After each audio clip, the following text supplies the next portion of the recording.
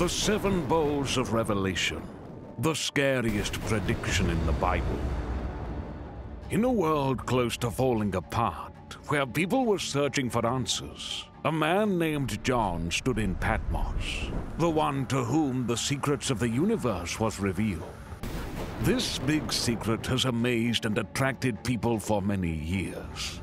The concept of the bowls, often referred to as the bowls of wrath or vials of wrath, is found in the book of Revelation, which is the last book of the Bible.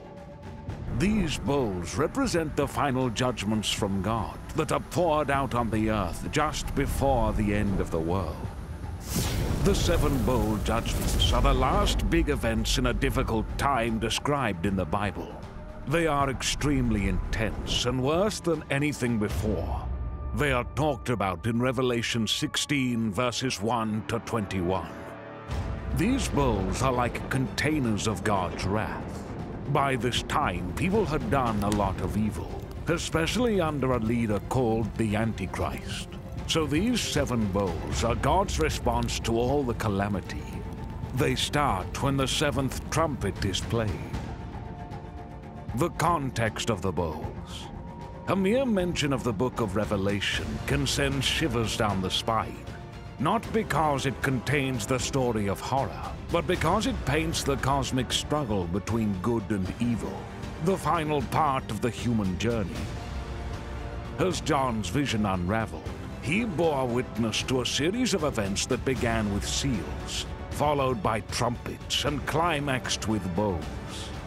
Each of these series unfolded with increasing intensity and urgency, signaling the finality of God's judgment upon a rebellious world. The book of Revelation offers a prophetic vision of the end times. These 7 bowls are one of the 3 sets of 7 judgments, alongside 7 seals and 7 trumpets that God unleashes upon earth. Revelation speaks about various terms such as seals, trumpets, bowls, lampstands, the dragon, and stars. The seals, trumpets, and bowls are disasters. The bowl of judgment happens at the end of the tribulation, and they are so devastating that, if they were to continue, every human life on earth would be wiped out. The 7 seals. The first series of judgments. When the Lamb, interpreted as Jesus, opens the 7th seal, there's silence in heaven for about half an hour, followed by the introduction of the 7 trumpets. The 7 trumpets. This is the second series of judgments. When the 7th trumpet sounds, the 3rd set of judgments, the 7 bowls, begins. The 7 bowls. This is the final and most severe judgment. An angel pours out each bowl, and each bowl brings a plague or catastrophe upon the earth or its inhabitants. Before the bowls. Before the 7 bowls are poured out, there are a series of other events and judgments. The seals. These began with the 4 horsemen. The end times, as foretold in the book of Revelation, were upon humanity. The world, already in chaos, was now about to witness the outpouring of God's wrath. The 7 bowls of judgment. The severe calamities begin. The first bowl. Revelation 16 begins with a loud voice from the temple, saying to the 7 angels, Revelation 16 verses 1 to 2, Amplified Bible. Then I heard a loud voice from the temple, saying to the 7 angels, Go and pour out on the earth the 7 bowls of the wrath and indignation of God. So the first angel went and poured out his bowl on the earth, and loathsome and malignant sores came on the people who had the mark of the beast, and who worshipped his image. The first angel carrying his bowl approached the earth and emptied its contents. Immediately, a terrifying change occurred. Those who bore the mark of the beast and worshipped its image, the very emblem of their rebellion against the Creator, were suddenly afflicted. A foul and loathsome sore appeared on their bodies. People who once proudly showed their mark are now hurting and have painful sores on their skin. The mark of the beast appears in Revelation. The mark of the beast is referred to as the mark of the beast because it is brought into being by a man who is referred to as the beast. 6 seals and 6 trumpets are over. The very last series of disasters is starting. The 7 bowls. It will be the worst for the world. Evil powers will gain a tighter grip on society than ever before, though their hold is about to be broken. In this section, 3 individuals come together to form an alliance with the goal of ruling the world. Among them is the devil. The other 2 are human in origin and nature, known as the Antichrist and the false prophet. According to the Bible passages in Revelation 16:2 and 19:20, the mark of the beast is a symbol that distinguishes those who worship the beast. Revelation shows us the economic strategy of the first beast and the second beast. He causes all to receive a mark.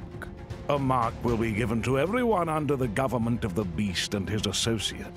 This mark is necessary to participate in the economy, and those without it will not be able to buy or sell anything. Only those bearing a special number on a visible part of their body, the hand or forehead, will be allowed to trade, and the number will only be marked on those who engage in imperial idolatry. The number 666 is the coded name of the dictator. The technology to give people a mark that enables them to buy and sell in the electric economy is available. In the Bible, the word mark is only connected to the beast. The Greek term charagma usually refers to imprints on coins or documents. Charagma was the official imperial seal of the Roman Empire and was used on official documents during the 1st and 2nd centuries. These marks are now sores. The Apostle Paul had once written to the Romans, "For the wages of sin is death, but the gift of God is eternal life in Christ Jesus our Lord." Romans 6:23. Now, those wages were becoming painfully evident. The rest of humanity witnessing this had a choice to make. Would they recognize this as a sign of God's judgment and turn back to Him? Or would they harden their hearts and continue down a path of rebellion? As the subsequent bowls would be poured, the division between light and darkness, righteousness and wickedness would become even more pronounced. In these times, the words of the psalmist resonated more than ever. It is a fearful thing to fall into the hands of the living God. Hebrews 10:31, referencing the Old Testament. Yet, even in his wrath, God's mercy remained evident. This judgment, like the plagues of Egypt, served as a warning. The second bowl. Following the first bowl, which brought painful sores upon those who bore the mark of the beast, the heavens prepared for another momentous act. The angel stepped forward. In his hands he held a bowl filled with a mysterious liquid. Revelation 16:3 recounts the moment. Then the second angel poured out his bowl on the sea, and it became blood as if of a dead man, and every living creature in the sea died. As the contents of the bowl touched the waters of earth, a chilling transformation began. The clear blue ocean, full of life, began to change into a deep, thick red color. It looked like the dark, thick blood you'd see from a dead body. This change was not merely symbolic or superficial. The transformation ran deep, altering the very essence of the waters. Revelation 8, verses 8 to 9 described a partial contamination of the sea. The contamination is complete here. Every living creature in the sea died. We read, blood as of a dead man. The sea doesn't necessarily become blood, but as of a corpse's blood. It will match the appearance and sickening character of the blood in a dead body. You couldn't hear whales or dolphins anymore. Everything was still. Fishermen who used to happily fish will now be shocked by the destruction. Towns that relied on fish for food were in trouble. This reminds us of a story from the Bible where God turned the Nile River in Egypt into blood. This happened because the Pharaoh wouldn't free the Israelites. However, the Bible's underlying message was never forgotten. Even in these dire moments, it speaks of hope, redemption, and God's unfailing love. The third bowl. The rivers and springs aren't spared here either. They too turn into blood. Water, the very essence of life, is transformed into a symbol of death. Revelation 16:4, Amplified Bible. Then the third angel poured out his bowl into the rivers and the springs of water, and they turned into blood. This complete contamination is in contrast to the partial 1/3 pollution of fresh water shown in Revelation 8. When these judgments come, the time must be very short until the return of Jesus. With ecological disaster such as this, the human race cannot survive long. Imagine the terror of people when they approached their sources of fresh water, only to find them undrinkable, filled with the essence of life, yet offering death. Rivers that once sparkled under the sun, teeming with fish, now flowed thick and dark. Water sources that both people and animals used to drink from have now turned red, reminding everyone that the world is in chaos. The things that happened before were just a lead-up to this big event that John predicted. The significance of this transformation is profound. Water, the source of life on earth, had become blood, the symbol of life shed. It was as if the earth itself was lamenting, bearing witness to the consequences of humanity's rebellion against its creator. When the pain and torment of the people grew, a voice from the sky explained why this was happening in Revelation 16, verses 5 to 6. And I heard the angel of the waters saying, "Righteous and just are you, who are and who were, O Holy One, because you judged these things, for they have poured out the blood of the saints, God's people, and the prophets, and you, in turn, have given them blood to drink. They deserve your judgment."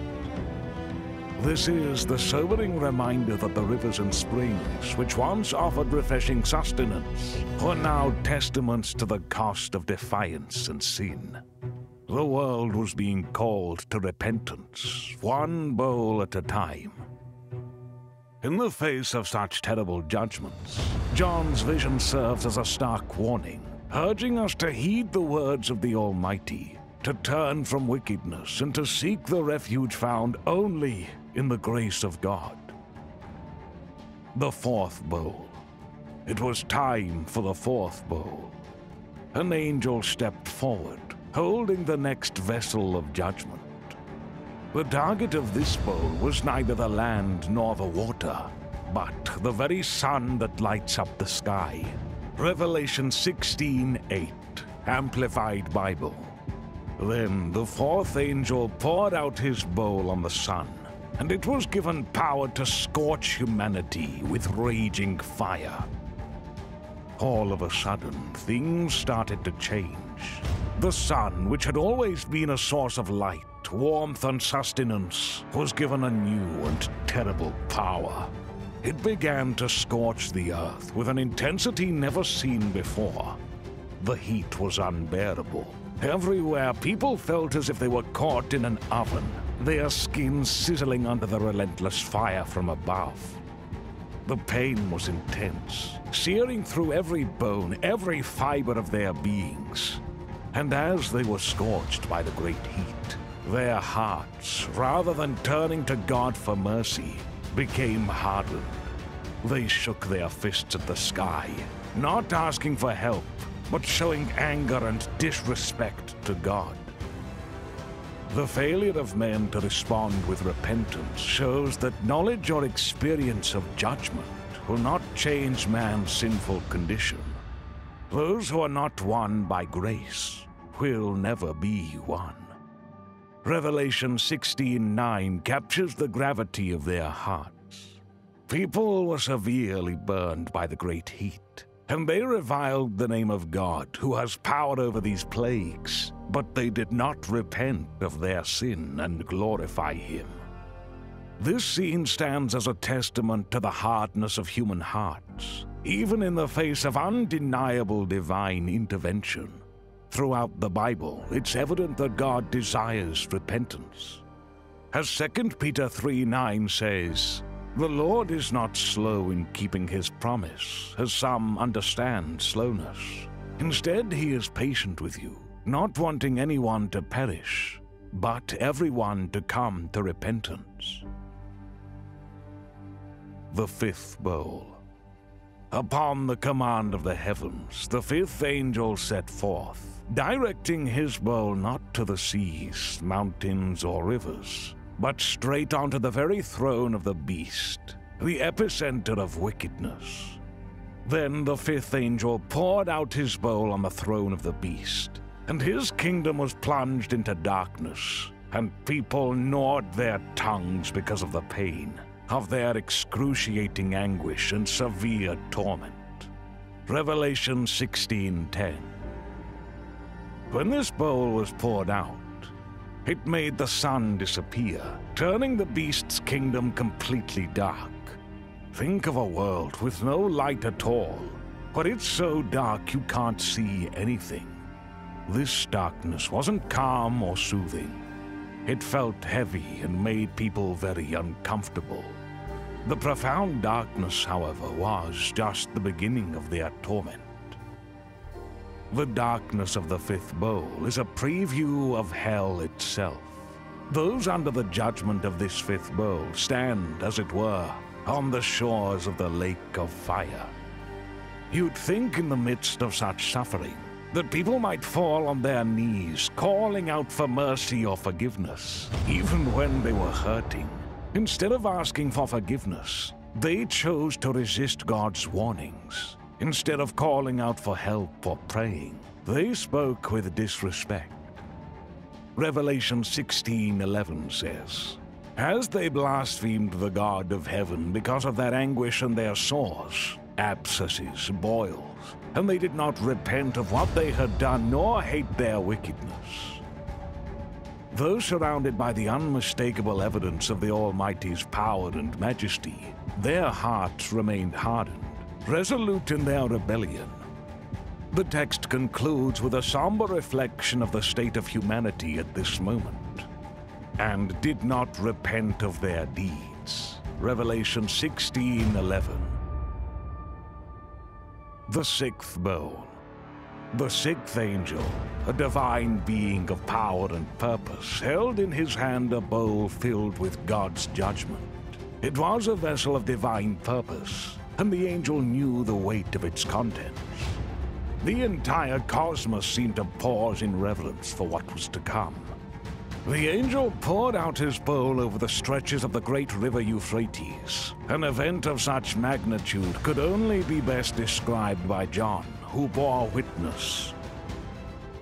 Then the sixth angel poured out his bowl on the great river, the Euphrates, and its water was dried up, so that the way would be prepared for the coming of the kings from the east. Revelation 16:12. As the water from the big Euphrates River went down, what used to block the way now became a clear path. The Euphrates River, an extended part of the Fertile Crescent area, is a significant landmark in Scripture and a valuable resource in the Middle East, as it runs through Turkey, Syria, and Iraq. The Bible refers to this river more than 50 times. The book of Genesis is where we are introduced to this particular river for the very first time in the Bible. In Genesis 2, it is stated that the Euphrates River was one of the 4 rivers that flowed out of the Garden of Eden. The Bible says that one day the Euphrates River will dry up to make way for a king. Who is the king of the East? This drying up is not merely a climactic phenomenon, but seems to be orchestrated divinely as part of the unfolding events leading up to Armageddon. The identity of the kings of the East in Revelation 16:12 has been the subject of much speculation and interpretation throughout Christian history. The book of Revelation makes frequent use of a symbolic language, and its prophecies can frequently be difficult to understand, which leaves room for a variety of different interpretations. The expression "the kings of the East" has been analyzed from a variety of angles. Under the Antichrist, the wickedness of man has reached its peak, and it is met with God's wrath against sin. The river Euphrates drying comes in the 6th bowl. The 6th bowl judgment. The penultimate judgment of the tribulation is the drying up of the Euphrates River. The Romans believed that the Euphrates River served as an impregnable defense against an onslaught from the empires located further to the east. In those days, it stretched for a total of 1,800 miles, or 2,900 kilometers in length, and ranged in width from 300 to 1,200 yards. Massive armies from the east, including those of China, India, and Japan, were able to move westward with relative ease once the Euphrates River had dried up and turned into a road. Some speculate on the reason these armies of the East come westward. Some people have the notion that it is in response to a global figure known as the Antichrist, who is based in Europe. In the end, they will engage in combat with God. Next, the kings of the earth gather to the place that in Hebrew is called Armageddon. The drying of the Euphrates is connected to a great war. With all these interpretations, the Bible suggests that the drying up of the Euphrates River is caused by an angel pouring out a vial or bowl of God's wrath. It indicates that the drying up is not the result of natural reasons, such as climate or the intervention of humans, but rather is an event that was divinely designed. The purpose is clear: to prepare a way for the kings of the East, thereby setting the stage for the prophesied battle. The great battle happened at a place called Armageddon, or Ha-Megiddo. But what is the Battle of Armageddon? Today, the term Armageddon is sometimes used in a more general sense to allude to any kind of cataclysmic battle, especially if it's seen as likely to result in widespread destruction or the annihilation of human life. According to the book of Revelation, the biblical term Armageddon alludes to the decisive final conflict that will take place in the future between God and the forces of evil. The word ultimately comes from the Hebrew word Ha-Magidon, which means Mount Megiddo, the predicted location of the battle. The word Armageddon makes its only appearance in the Bible in Revelation 16. But that wasn't the only thing that day. After the water disappeared, 3 bizarre spirits appeared from a dark place. They seemed to come from the dragon, the beast, and the false prophet. Then I saw 3 impure spirits that looked like frogs. They came out of the mouth of the dragon, out of the mouth of the beast, and out of the mouth of the false prophet. Revelation 16:13. The spirits take the form of frogs. While ancient people of God saw them as unclean, Egyptians revered a frog goddess.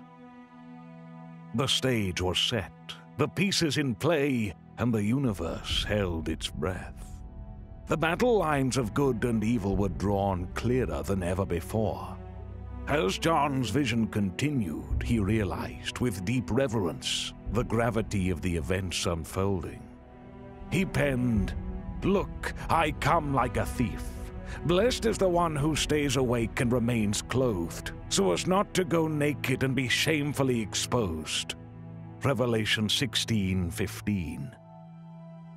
The exact location of Armageddon is unclear, because there is no mountain called Megiddo. Nevertheless, given the word har can also mean hill, the most likely site is the hill area that surrounds the plain of Megiddo, some 60 miles north of Jerusalem. Megiddo has been the site of conflict between numerous armies throughout history, including those of the Egyptians, Assyrians, Greeks, Romans, and Crusaders, as well as the troops of Napoleon.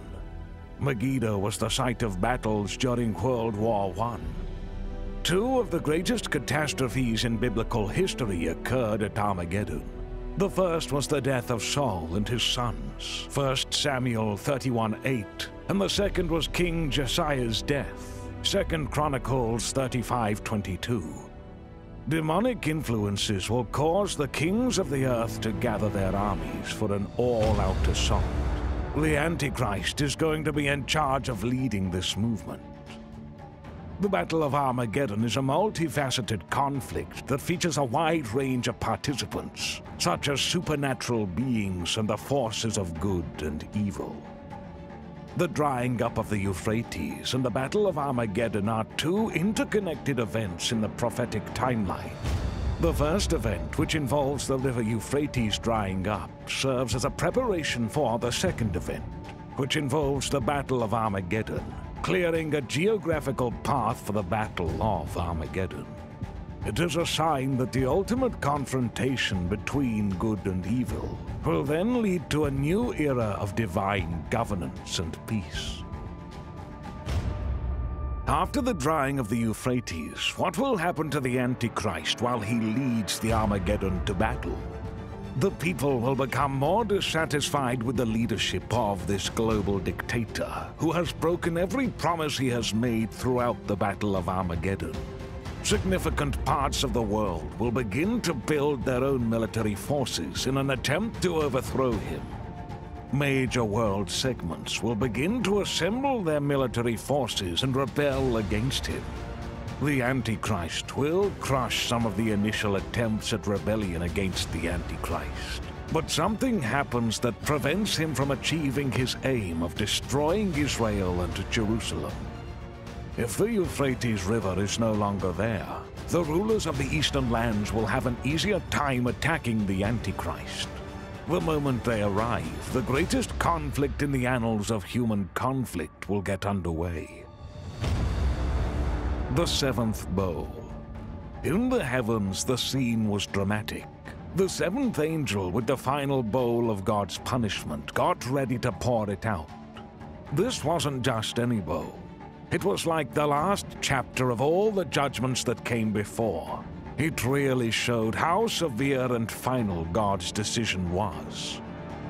Then the seventh angel poured out his bowl into the air, and a loud voice came out of the temple from the throne of God, saying, "It is done. It is all over. It is all accomplished. It has come." Revelation 16:17, Amplified Bible. This proclamation wasn't just an announcement, but an affirmation of the completion of God's ultimate judgment on earth. After that, the sky reacted strongly, and there were flashes of lightning and loud rumbling and pearls of thunder, and there was a massive earthquake. Nothing like it has ever occurred since mankind originated on the earth. So severe and far-reaching was that earthquake. Revelation 16:18, Amplified Bible. This wasn't just a regular storm. The world had never seen something this powerful. The intense earthquake showed how serious God's last decision was. Nature was upset in the spiritual world because of what God did. As the dust settled, another profound revelation emerged. Babylon, that great city representing human pride, defiance, and decadence, was remembered before God. And in that remembrance, she was handed the cup of his fierce wrath. A city once formidable and dominant, it now splintered and fractured into three distinct parts. And its destruction was not an isolated event. Around the globe, other cities, bastions of human civilization, crumbled and collapsed in quick succession. The grandeur of man's achievements was swiftly being reduced to ruins. Such was the devastation that the very geography of the world altered. Then every island fled away, and no mountains could be found. Revelation 16:20, Amplified Bible. The world, as humanity had known it, was reshaping itself, leaving no vestige of its former appearance. This announcement, coming from the throne itself, tells us that there will be no more delay. In mercy, God has stretched out this scene as much as He possibly could. The seals were followed by trumpets. The trumpets were followed by bowls. But there will be no more judgments upon the earth after this. It is done.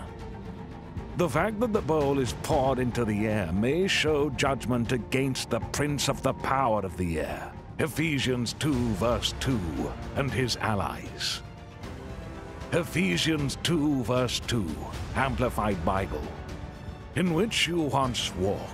You were following the ways of this world, influenced by this present age, in accordance with the prince of the power of the air, Satan, the spirit who is now at work in the disobedient, the unbelieving who fight against the purposes of God. In these final judgments, God shakes the earth with a tremendous earthquake. The same is promised in Hebrews 12:26. His voice shook the earth at Mount Sinai then, but now He has given a promise saying, "Yet once more I will shake not only the earth, but also the starry heaven." The book of Revelation provides a more detailed account of the fall of Babylon, the great city. It suffices to say that God presents her with the cup of the wine of His fierce anger. But how did humanity react in the midst of the chaos?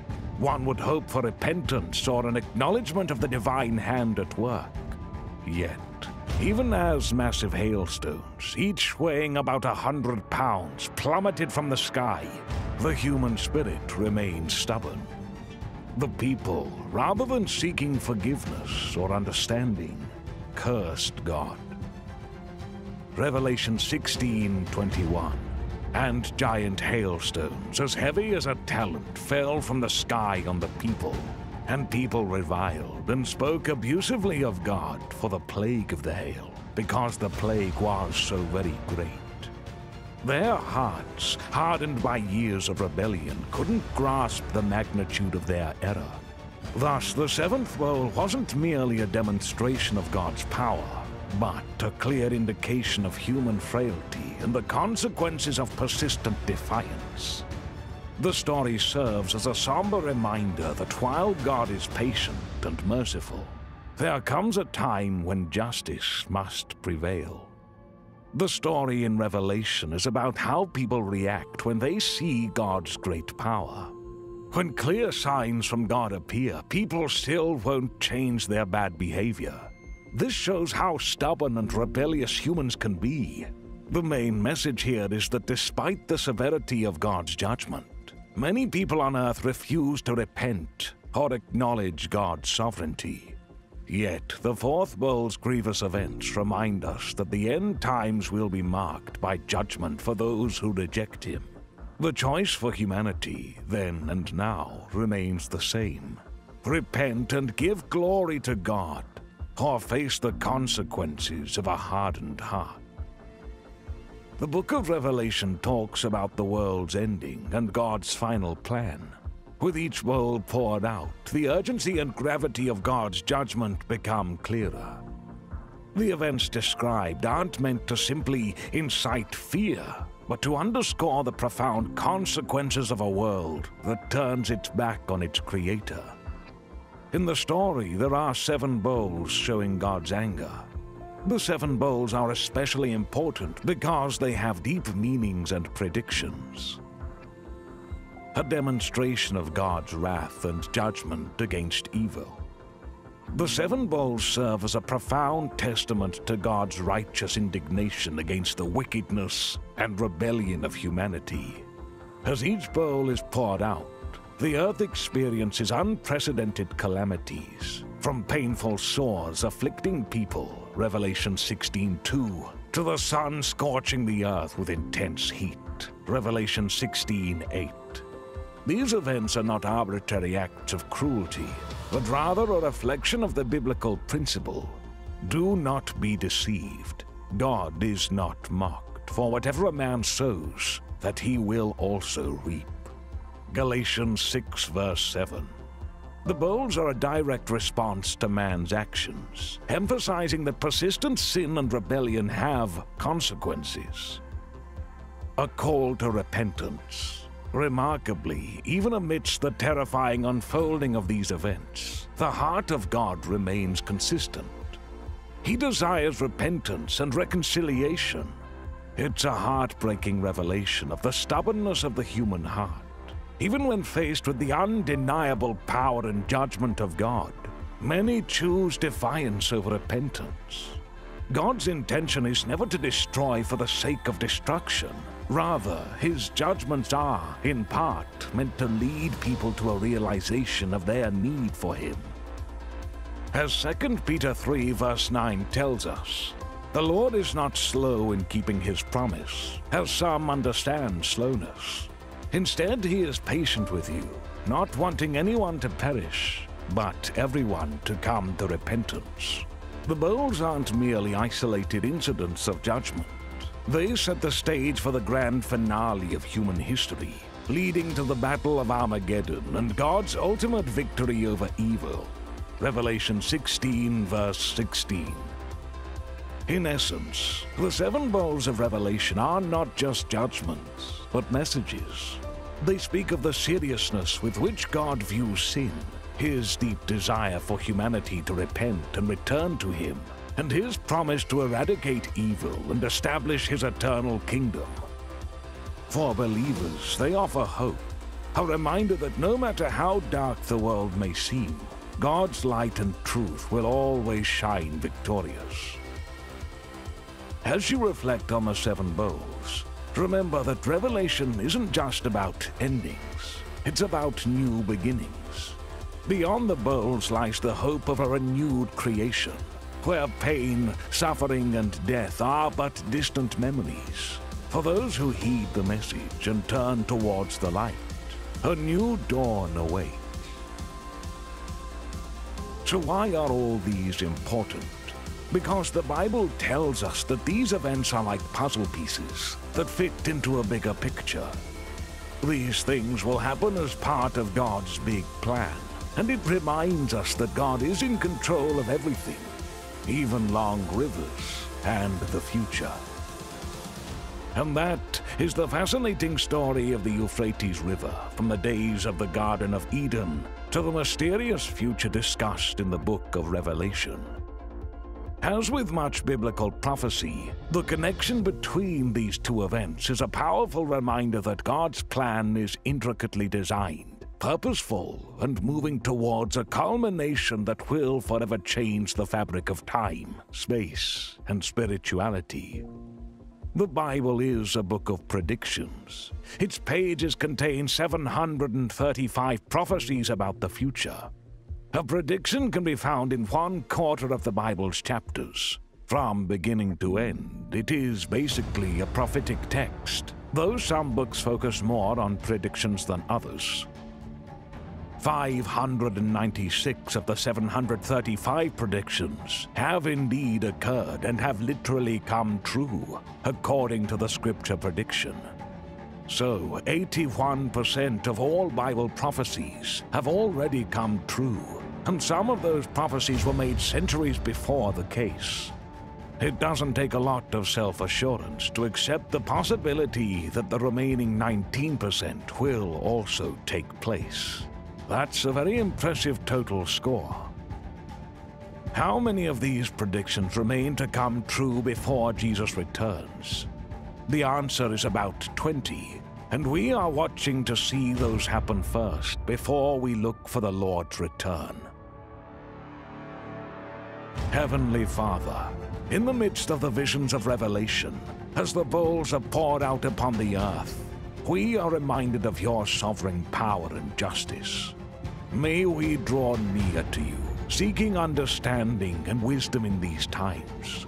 Guide us, O Lord, as the waters turn bitter and darkness falls. Amidst the trials that feel overwhelming, remind us of your eternal love and the promise of salvation. Let our hearts be steady and our faith unwavering. Help us to be bearers of hope, even as the earthquakes and uncertainty surround us. Strengthen our spirits to stand firm, rooted in your word, sharing the message of redemption with all. Forgive our transgressions and open our eyes to the truth. Let us not be swayed by the distractions of this world, but keep our gaze firmly on you. As the world around us changes, may we find comfort in the unchanging nature of your love. Grant us the grace to endure, the hope to believe, and the strength to witness your glory. In Jesus' name we pray. Amen.